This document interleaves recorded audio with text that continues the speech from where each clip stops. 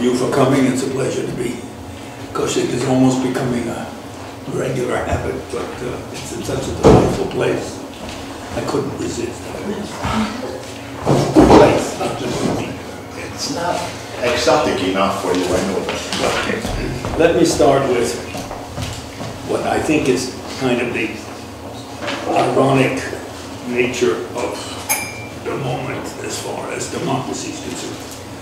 Namely that at the same moment that something on the order of 80 or more countries have entered into what they hoped would be a transition from different forms of autocracy toward democracy.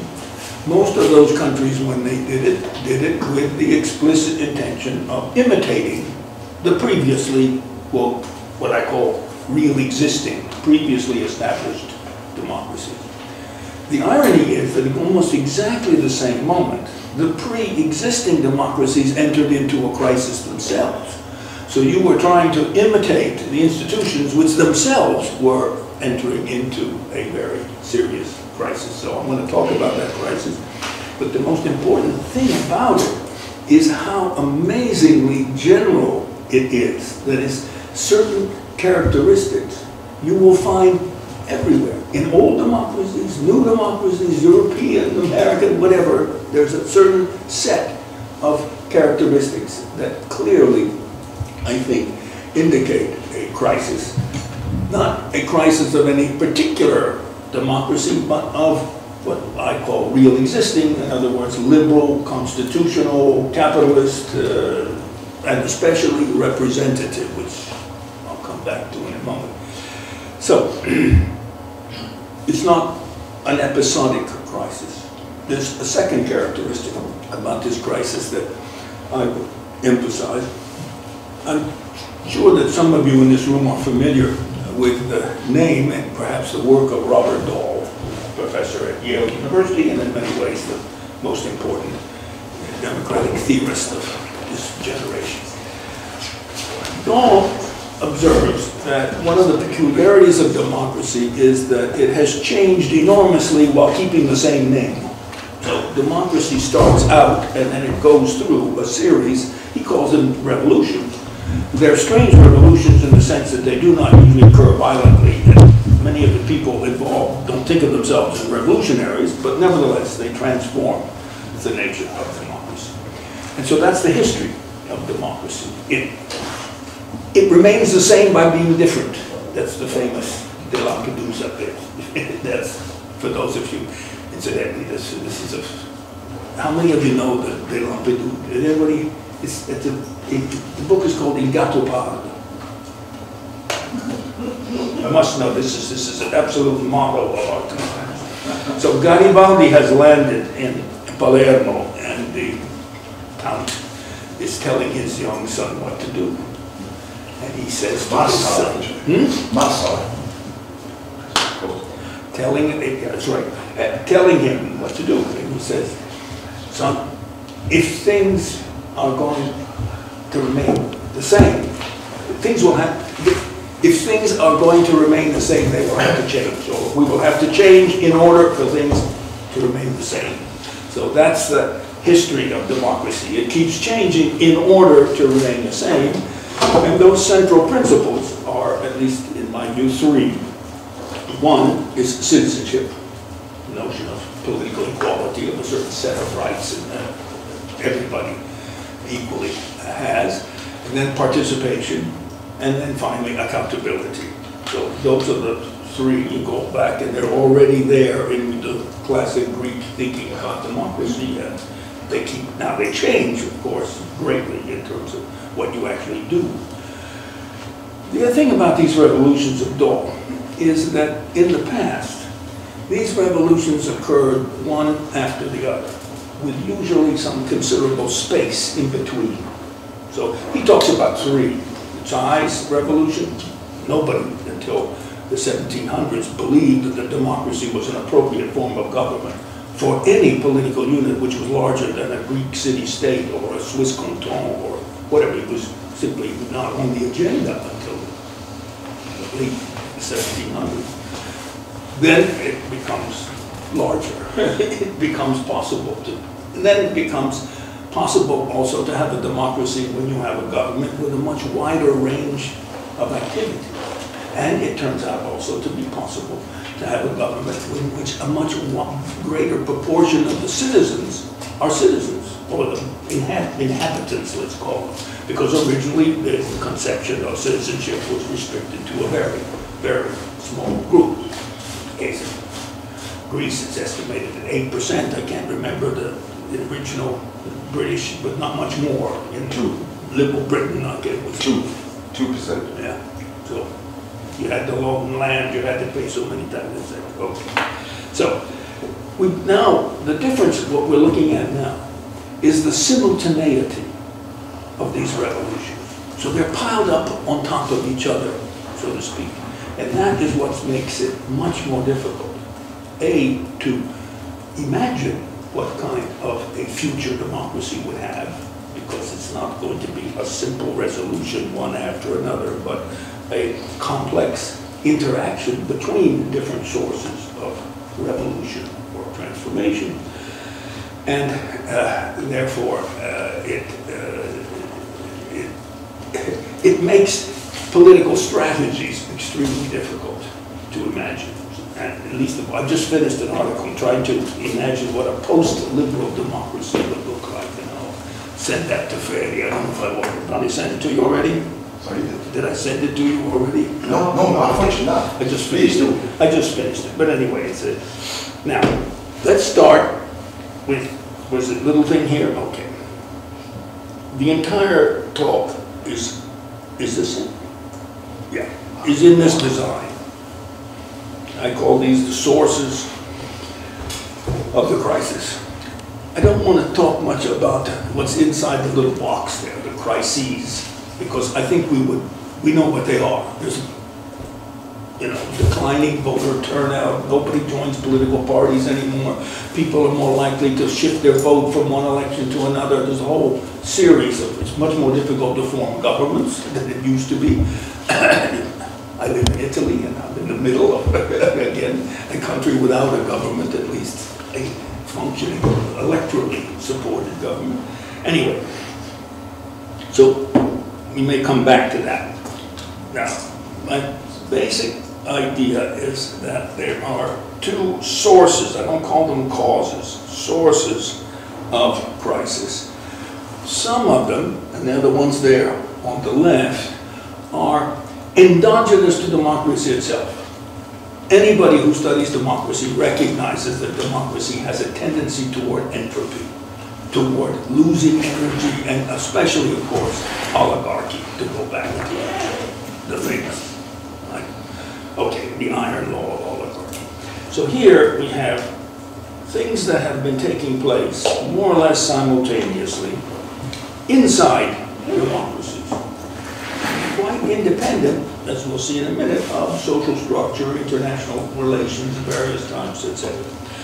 So we have organized interests. The effective citizens of modern democracies are not individuals, they're organizations. And those organizations insert their own interests independently of those of their members. They speak in the name of their members, but as organizations, they have their own standard operating procedures, their own conceptions of interest which they try to inculcate or to teach to their members. Then there's the one which I think is responsible for a good deal of what I will come to in a minute, namely the professionalization of the role of politicians. Democratic theory presumed from the very beginning, and in fact, so much so that in the Greek case, of course, many of the leadership positions were chosen by lot. And you couldn't repeat. You would no longer be eligible after you've been chosen. So somebody, even though it was a very small percentage of the population who were citizens, it's estimated that about 1/3 of the ancient Greeks at some time during their life, and they had to be male, of course, were in government, so to speak, chosen at random. Right? Well, you can't professionalize a political class if you're going to choose them randomly, so to speak. So as soon as you move to elections, of course, then elements of repetition and the so-called incumbency advantage enters, and that changes. But the professionalization, the fact that most politicians go into politics and intend to make it their life, their life profession. They don't, in effect, have something to go back to, because at some point, often these days in student movements, it is at the beginning, they then dedicate their lives to politics as a profession. Convergence, it's a misspelling here, convergence of party programs, particularly in traditional parties. It's one of the reasons, of course, that traditional parties have declined so dramatically, is that in their conception or perception of voters, traditional political parties do not offer significantly different choices. And it's that, of course, which then opens up the space for new parties at the fringe of the previous existing. Fourth one is one that actually Bob Dole also talks about. I call it here the spread of guardian institutions. Increasingly, democracies have recognized that there are a series of political issues which cannot be left to the uncertainty of political competition, and they are assigned to professional technocracies of various kinds. The most obvious and important at the present moment, of course, are central banks. But there are many other regulatory and other institutions. The result is that there's a whole range of issues now in contemporary democracies which never are discussed openly, and certainly not competed over in parliament or in elections, but assigned to these guardian institutions that are presumably above politics and presumably act in the name of some kind of professional expertise. Whether they do or not is another matter, but that's the presumption that you assign the responsibility for very important policy issues. And then, of course, just to make it worse, we come to number 5, which is a pretty distinctively European, but not exclusively a phenomenon, namely that we all now live in a multi-level system of governance. And of course, all the more so if you happen to be a member of the EU, in which, and the embarrassing thing, of course, is that many of those guardian institutions now are no longer national. The most famous one, of course, historically, is the IMF, and later the World Bank for less so, but also WTO. There's a whole series of universal organizations which set rules. And then, of course, within the European Union, I think it's now, there are 36 regulatory agencies at the European level. And I don't even think that includes the European Central Bank, which has a special statute of its own, so to speak. So this multi-layered governance, so that the result is that people find it very difficult to understand who's making the decisions, who's responsible, who do you hold accountable when you're in a, and I don't need to tell you, I think Hungary is a major case of this, is the tendency for national politicians to blame supranational institutions for things that they would have done or could have done or should have done anyway, but nevertheless it's convenient to blame everything on Brussels or wherever, and then absolve yourself from responsibility for policies which you would have taken anyway, but you're very happy to not have the responsibility. So those are endogenous to democracy itself, and especially to, let's call it, systems of democracy on a regional or other basis. The conclusion I arrive at is that the sum total of these changes is what is behind what I think the most important endogenous condition, which is mistrust of politicians. And that is amazingly universal. So if you ask these survey questions, Eurobarometer or Latino barometer, there's an Asian one now, and I don't think there's a single country where the trust in politicians has increased. Now there are a few countries, Denmark, okay, which is the one that stands out, I might add, in Europe, in which trust in politicians has at least remained more or less the same, whereas everywhere else. Even Sweden next door, but not, of course, as much as it has declined. In Italy, it never was very high anyway, but you can't go much further down than in the case of Italy. But so distrust of politicians strikes me as the cumulative product of these changes that are endogenous to democracy. On the other side, we then have the fact that democracy is always inserted or embedded in this socio-economic, cultural context.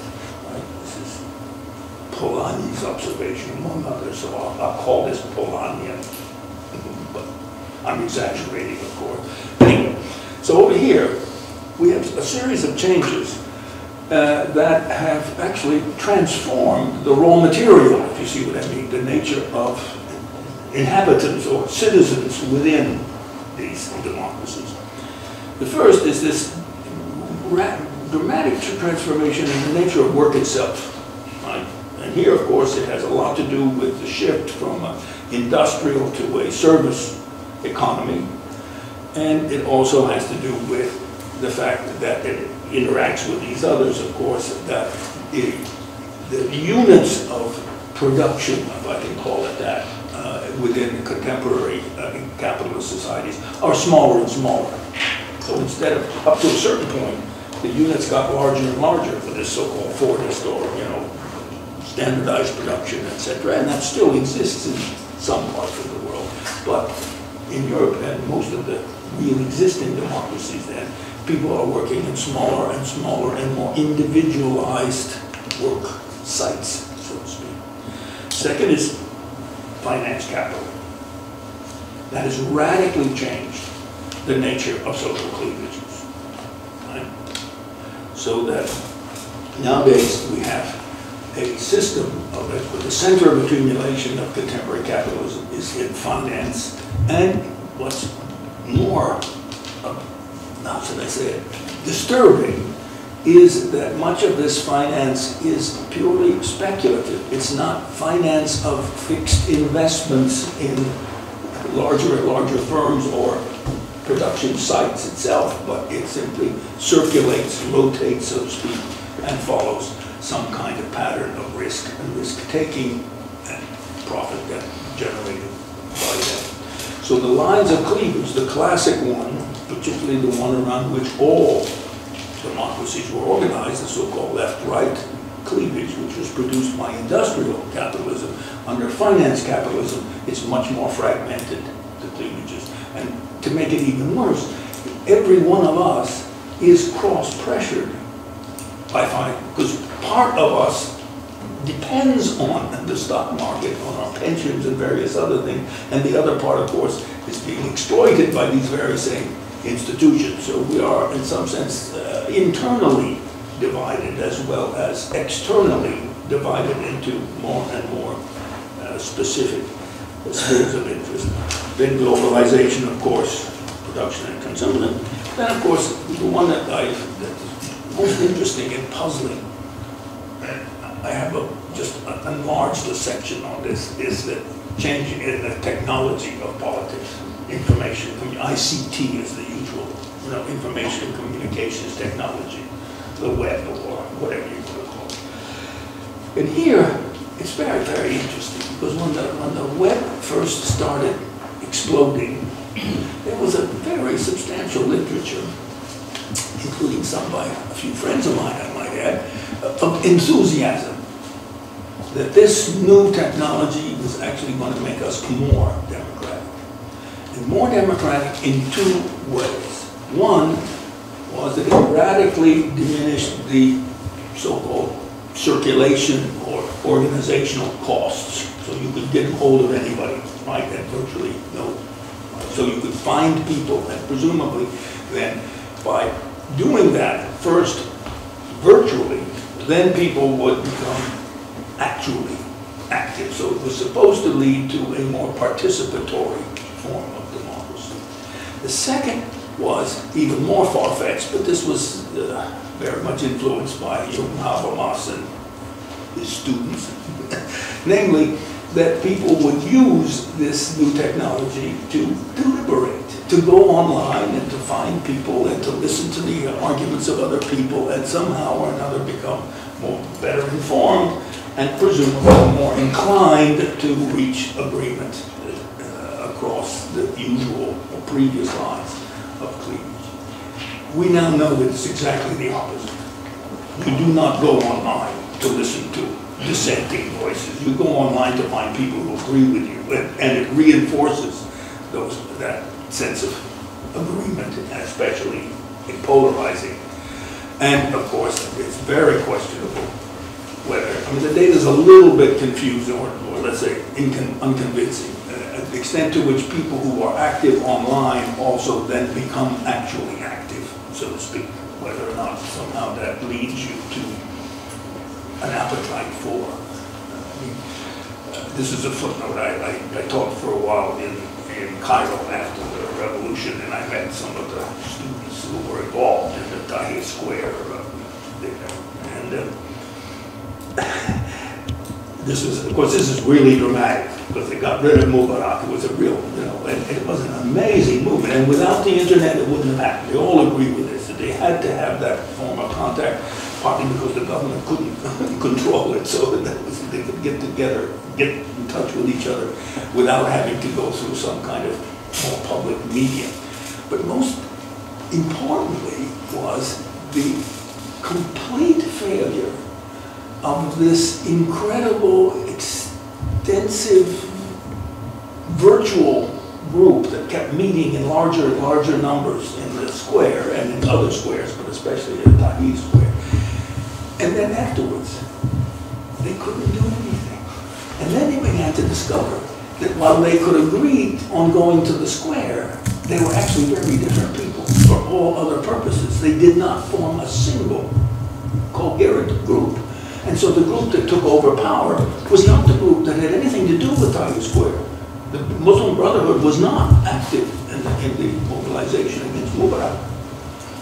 But they were organized, they were real, they had a structure which eventually was converted into a winning candidacy, which didn't last very long, that's another matter. But so here, this is the big question mark, so to speak. So what's the relationship between this new technology of virtual communications and the eventual conversion of that into something like a, I won't say permanent, but at least reasonably organized, consistent form of collective action that usually requires some kind of face-to-face with actual meetings, right?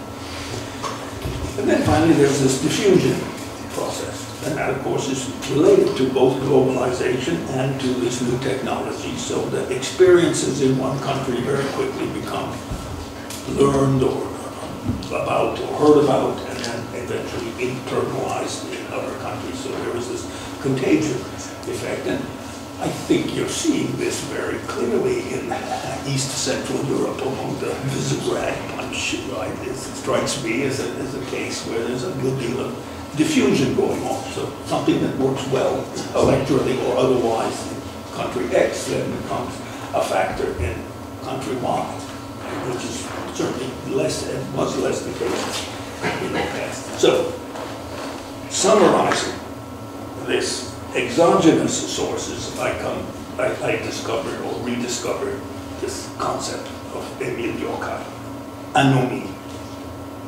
I don't know how many of you are familiar with this, but Durkheim in the 1890s, I think the first was published in 1906, came to the conclusion that periods of rapid economic and social transformation then had a tendency to destroy the bonds and relationships, and especially identities of primary groups, whether they were village or whether religious or whatever the group. And of course, much of this involved movement from the countryside to the city. Right? And that those people then who found their, shall we say, established identities, the kind of identities which you're born into, so to speak, were undermined then by this transformation. The problem was that Durkheim did not recognize that industrial capitalism created new identities. And that's where we got the left-right, where we got the basic structure of competition in party systems in Europe. So anomie, in that sense, then, as predicted by Durkheim, didn't happen, or it happened to certain groups on the margin, right? But basically, then, new forms of solidarity emerged based on social class and various other professional categories. Durkheim was recognized that. So, but my argument is that these characteristics here do not create new solidarities. They, on the contrary, divide us into increasingly individualized life experiences, and you lose this sense of common identity, with which comes anomie, meaning norms. That you have some kind of sense of organization and what you should and should not do with different kinds of situations, etc. So that's my summary. It's just on the one side, then, mistrust of politicians, and on the other side, the raw material. It's much more difficult to be a politician. It's impossible to represent individuals. You can only represent categories of individuals. That was Tocqueville's main observation about the United States, is that what made democracy in America work were that Americans in these, at that time, of course, pre-industrial villages, etc., had a strong sense, and religion, he emphasizes time and time and time again, as a primary organizational feature around which American politics developed in the 1830s. Huh? So what are those identities? Now, they lead, as I say, on the one hand, so the raw material, how can you represent anomic individuals? It's extremely difficult because A, you can't reach them, you don't even know what they want because they're highly individualized. And in the past, you could communicate with religious, class, other kinds of leader, professionals, etc., and they would speak for. So all representation depended on the pre-political formation of some kind of collective identity, and that pre-political process is not what it used to be. So that's where you get this joint crisis of distrust on one side and on the other. Alone, they would not necessarily produce that much of a crisis. Most anomic people simply become inactive. They complain a lot, but their very anomie makes it difficult for them to act collectively.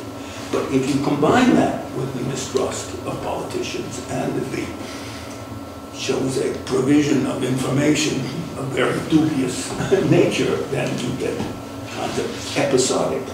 And for me, that's the basis of populism. That's why populism is so different than the usual kinds of political party, organized parties and ideologically structured parties.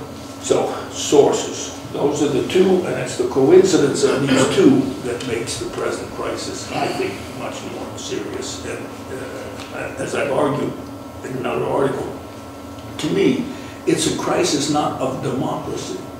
It's a crisis of a particular type of democracy, and that's liberal democracy. And specifically, it's a crisis of the mechanism of representation. So that was the big invention of liberals in the early part of the 1800s. Parties emerged. It was the Irish Party. It was the first one in the British Parliament anyway, but anyway, the parties emerged as a relatively late feature in that particular period. And now we find lots of new parties, but emerging on the fringes and appealing then to these anomic people. We have I'll just insert something because I've gotten involved in this. Just came back from Berlin when we had a big conference on populism. And what is populism and why is it and blah, blah, blah. And it turns out that I've had to deal with it much longer than most people because I was a Latin Americanist before I became interested in the rest of the world. So I studied places like Argentina and Brazil and Mexico and Chile and whatever. And we were interested in populism. And so there was a theory behind this, a social theory of populism. And it fits nicely with the Anomy thesis. The code word in the Latin American literature was incongruent status, status incongruence.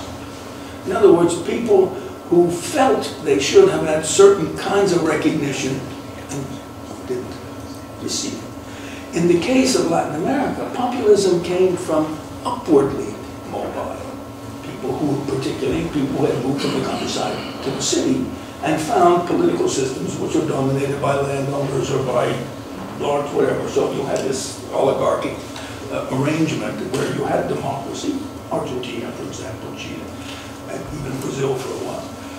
And then these became mobilized against an established oligarchy. In our cases, it's exactly the opposite. It's the downwardly mobile. It's the people who had a status and certain expectations and which find those expectations frustrated, particularly, of course, in terms of their children. That is to say, the perception that the children, even themselves in their own work life, but especially children, will have less and less opportunities and be more and more looked down upon, so to speak. So those are, I think, the core populist movements of the right.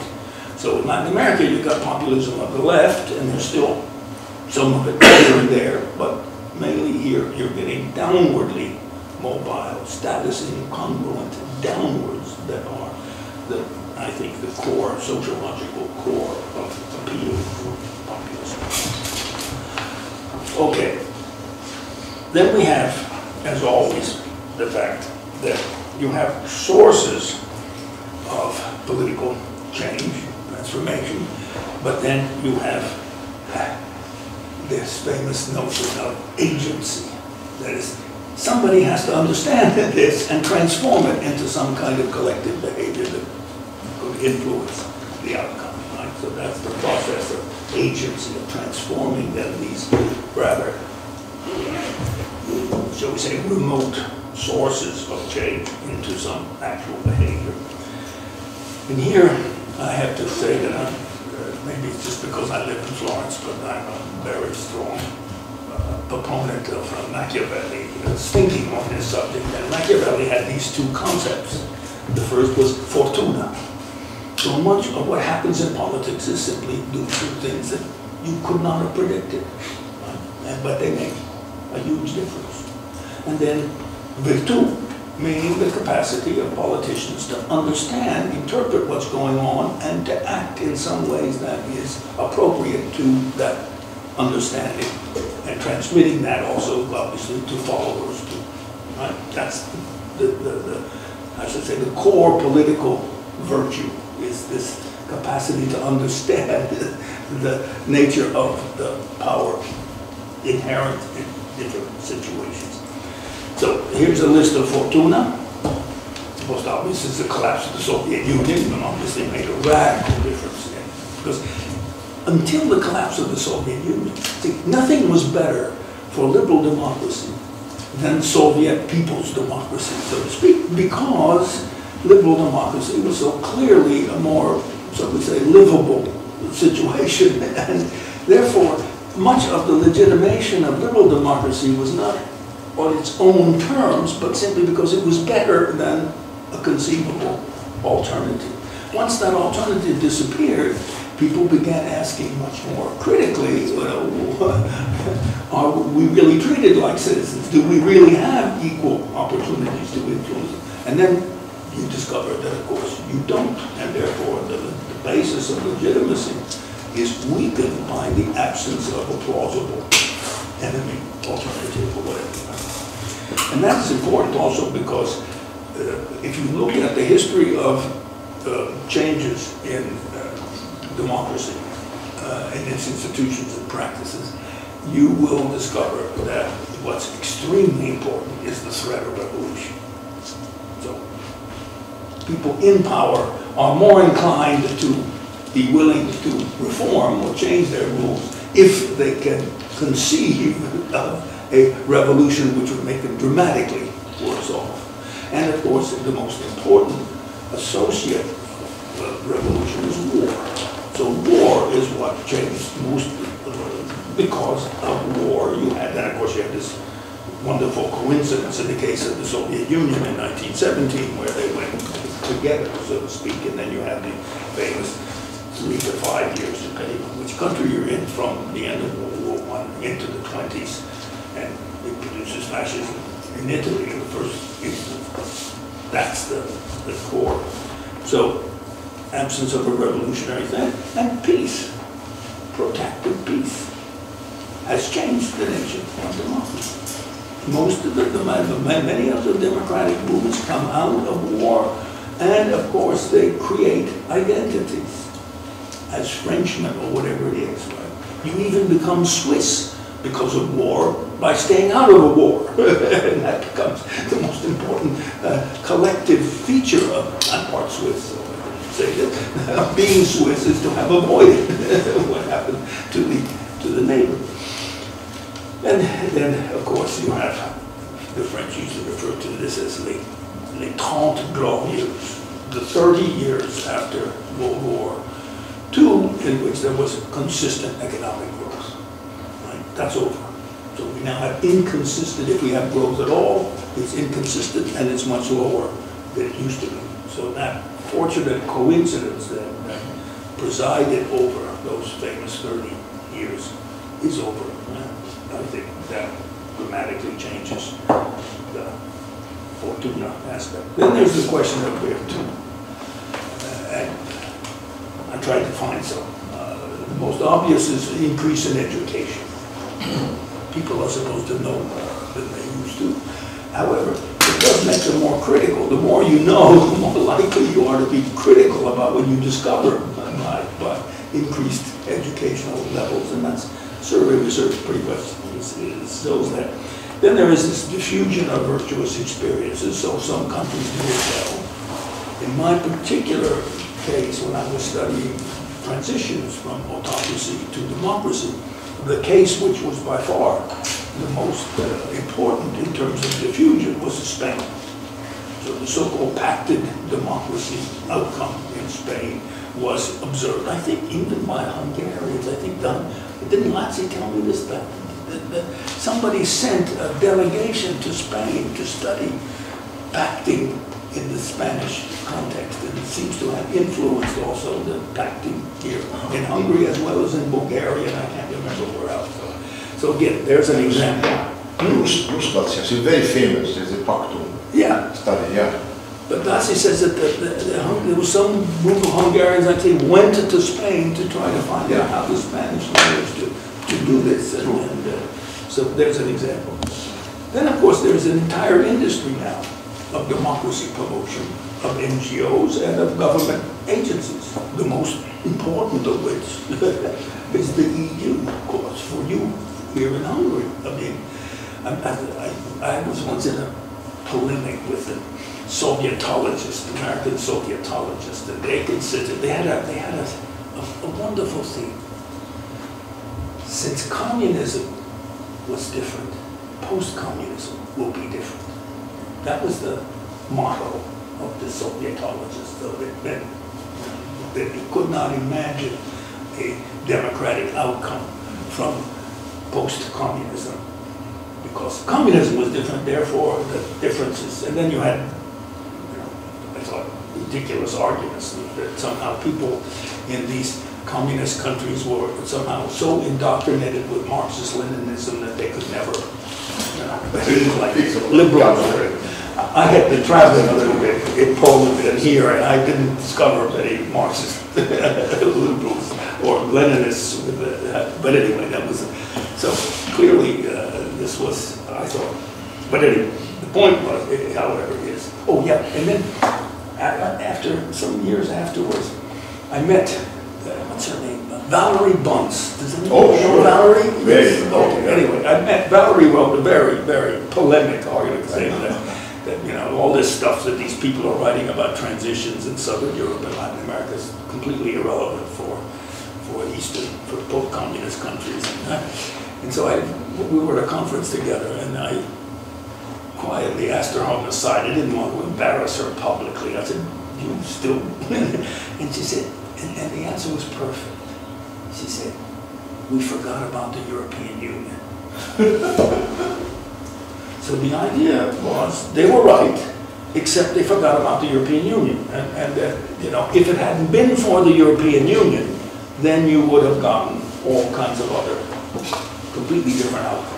But we forgot about the European Union, and since joining the European Union became as overriding an objective as being democratic and capitalist, and in a package, so to speak, and with this famous conditionality that the EU imposed on these countries, then the outcome was there. So we forgot about the EU.